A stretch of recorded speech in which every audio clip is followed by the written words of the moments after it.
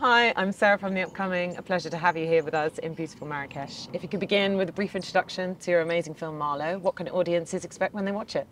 Well, it's a journey back through the Raymond Chandler territory. You know Raymond Chandler, who wrote The Big Sleep and The Long Goodbye and For My Lovely and these wonderful mystery books. You know, it's a territory that people call noir, and which is a term that is kind of not appropriate to this film at all because it's shot in blazing color. You know, Liam Neeson plays the titular character Marlowe, and he he goes through territory that is both familiar and unfamiliar to people who know those kind of movies, you know. And I guess you could say there's kind of a meta-textuality to it in the way it's kind of a homage to Raymond Chandler, based on The Black-Eyed Blonde, who Yeah, by Benjamin Black, who's also actually John Banville, but yes. also in the way that you've kind of played upon the tropes of the genre.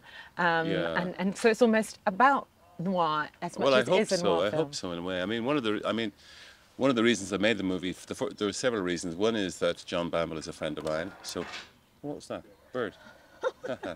It Bird says just good shat luck. on me. Okay, sorry.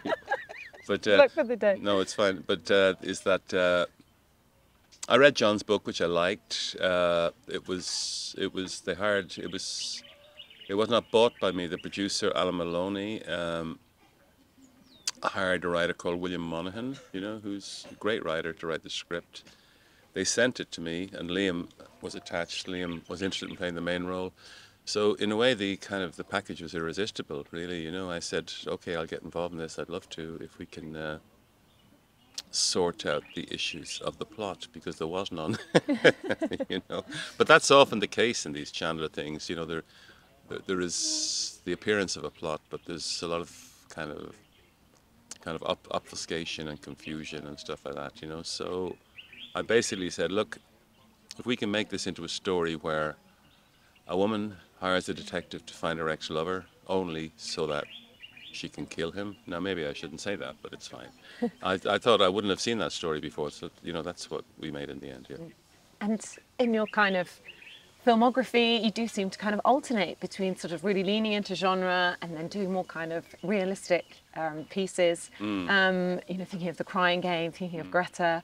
mm. How for you is genre kind of a tool in your toolbox? Well, it's one of the reasons I make movies in a way because I mean I started as a writer, and you know I started as that serious thing, an Irish fiction writer. You know, we're a very serious breed, and there were no genres in fiction when I started writing. You know, and when I wrote my first movie, Angel, you know, it was a brutal kind of spin on an action movie like Point Blank. You know, it was a revenge story. I thought, this is a different world. You know, there are houses you can visit, and each of them has their different themes and their different colors. That's to me what genre is like. You know, so I mean, I think every film I've made has been generic in a way. I mean, the next movie I made after Angel was The Company of Wolves, which was a horror fantasy. You know, and then I made Mona Lisa, which is much more similar to this film.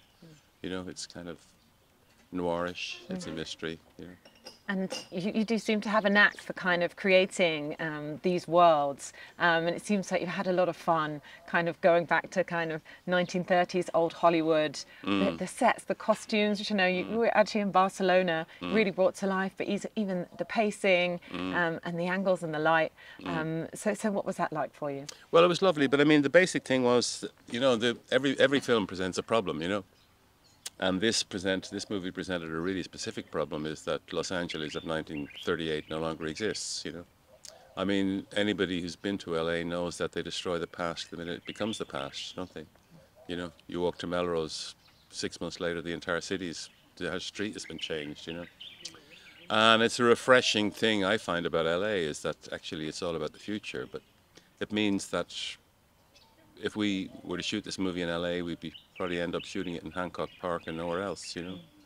So I proposed to them that I know Barcelona a bit, and the architecture was, you know, could be what you would call Spanish Mediterranean. And I thought, look, if we look carefully around the city, maybe we'll be able to construct a version of LA, you know, an imaginary version of LA, but a version that could have existed then, you know.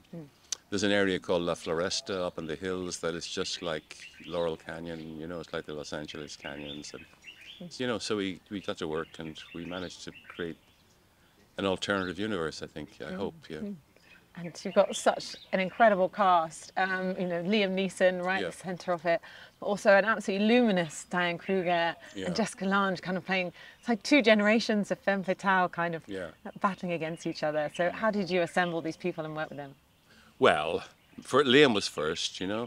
Then we needed to find Claire, or Claire Cavendish, who would be lying to him throughout the movie. And I saw Diane's work. Obviously, I'd seen her in what's it called, *Inglourious Bastard*, and I saw her the movie she won the prize in Cannes, which was quite luminous. And actually, Liam had worked with her before. When I spoke to Liam, he'd worked with her in a movie called *Unknown*. You know, so I met with Diane and we talked through the part. I thought she was perfect for it, you know. Jessica, I had been talking to her about another project, you know, which didn't reach fruition, and she had a part that was close to her heart that she wanted to make, but which she ended up not making, and said, look, Jessica, have a look at the script, see if there's a character, see can you find anything in this character? And she read it and she liked it, so I was lucky. And I guess on the surface level, it's just like a kind of really entertaining ride going on, being immersed in this world. But you could also say, you know, that period of time, sort of in the midst of economic depression, you know, just before war, there was kind of an anxiety in society at the time. Do you think there's also some of that that chimes with today in some respects? Yeah, well, we're sitting in a Europe that's, you know, with a war not too well. We're in Morocco, actually, aren't we?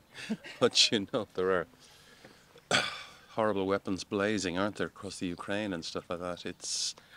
I wasn't aware of that, but perhaps that is true. You know, I mean, I was very anxious that we portray this version of Los Angeles just on the edge of the Second World War before America had joined. You know, so it's close enough to the you know, those realities that they can be filming a film that is about the burning of books and with Nazi flags and stuff like that, you know. So there was an anxiety to the to the story, and there was also a recognition in the character that, you know, there are no moral answers really, you know, because unlike Chandler's Marlowe, Liam Neeson's Marlowe, he recognizes he's lived in a world of compromise, you know, and he takes the opportunity to use that gun he finds as a, you know, a small tool of blackmail himself, really, you know. So. And you've done such a plethora of different films in your career. But I was reading about back when you did Interview with a Vampire, and you'd kind of, you know, the doors of Hollywood had been open to you, but you'd somehow cracked the code in the sense that you were able to cast Tom Cruise and Brad Pitt, but you were given the freedom to make it like an independent film. Can you recall much about that? And do you think that that's still true today? That's the best way to kind of Oh no, I can recall exactly that. Yeah, it's David Geffen produced that film. Yeah, and he sent me a script by Anne Rice. Anne Rice had written a version of her own novel, and I read the script and I said to him, David, you know, she's cut out whole sections of her novel, you know, here, and I said, let me just, you know, go back to the script, go back to the novel and the script. So I rewrote the script and I introduced whole swathes of a book, you know. And then he asked me to make, Warner Brothers asked me to make the movie. I think it had been hanging around for about 20 years. And I said, look, I'll make it if you can give me the freedom to make it as an independent movie. And he said, okay, I will give you that, I'll do that. I'll ensure that that's the way you make this movie. It was a unique circumstances, you know, it will never happen to me again. You know, it never did. And I think it rarely happens to other directors, really, you know, that you'd be given this huge canvas and these huge stars and actually be allowed to make it the way you would make an art movie, you know. But that's what they did. Yeah. So I was very happy to do that. And I'd also seen that you'd spoken in the past about the transition that was made, you know, from people filming on film to digital, and that perhaps as a filmmaker, you know, maybe something is lost in that transition. Well, everything is lost. I'll tell you, no, everything is lost. For one thing, yeah, the way light kind of bounces off the little chemical constructs that construct negative film, it's totally different to what happens with a digital camera, you know. I mean, that camera you see there, it's photographing me, it's reconstituting the image kind of in a load of numbers, and it's giving something back, you know, that is not what, it's not photography as you'd know it, you know. I mean, a 35 mil, you know, a piece of negative film actually exposed itself to the light, you know what I mean? So it's a record of, it's a genuine record of what was there before the lens, you know. Also, it means, I think, and I don't want to be pejorative about this, but it's too easy to use a digital camera, you know? It's both easy and hard. Do you understand what I mean? You don't need to know anything about how to construct an image, you know? With a digital camera, the focus is always drifts. We've become used to handheld cameras, which are beautiful, which is great, but I miss the kind of eroticism of a real, you know, cinema image, you know, in a lot of what I see these days, you know.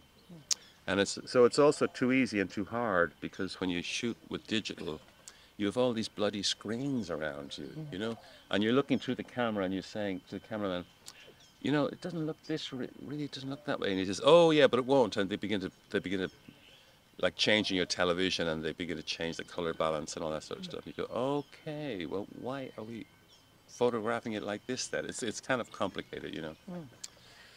And Anyway.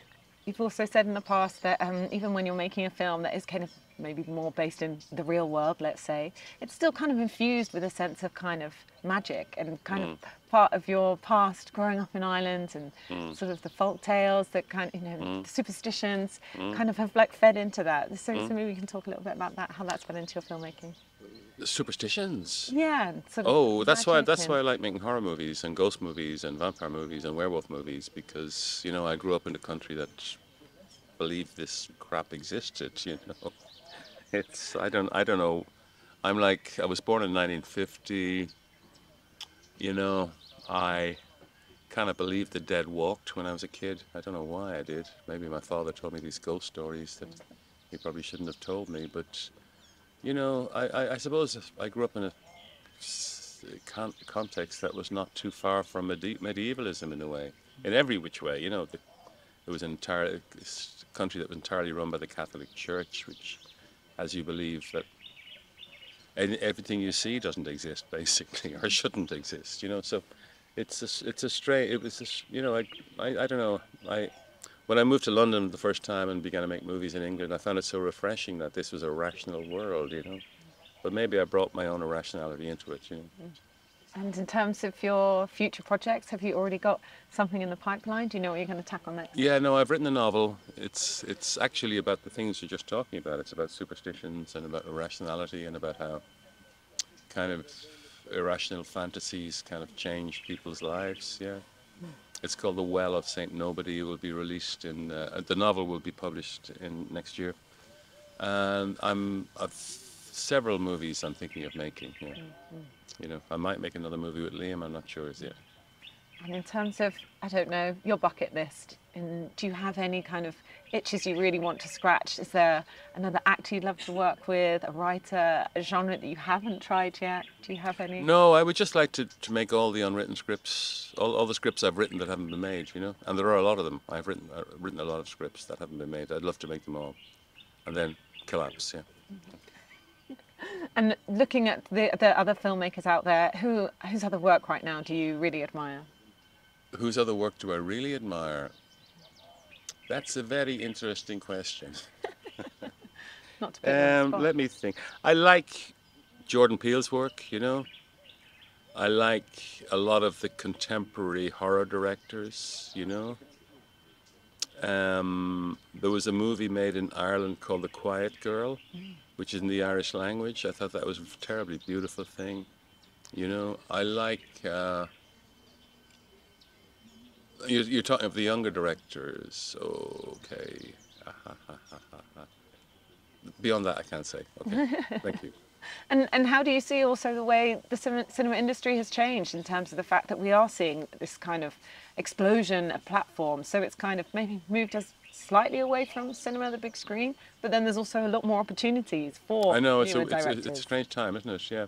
There's huge opportunities for new directors and for alternative voices and for, you know, alternative cultures and all that sort of stuff. But as these opportunities expand, it seems the cinemas shrink, you know. So there are an enormous amount of movies that are being made, you know, and the the only outlet or the main outlet for them seems to be the festival circuit, you know. So it's kind of triumphant and tragic at the same time, you know. And just finally, how does it feel to be here in Marrakech and have your film showing on the screen in the gala last night? I lived here actually in 1972 when I was very young in the Medina in there, in conditions of dire poverty. I never thought I would be bringing a movie here. It's beautiful, yeah. I've always loved Morocco, yeah. Amazing. Thank you so much for sharing Thank you very all that with much. us.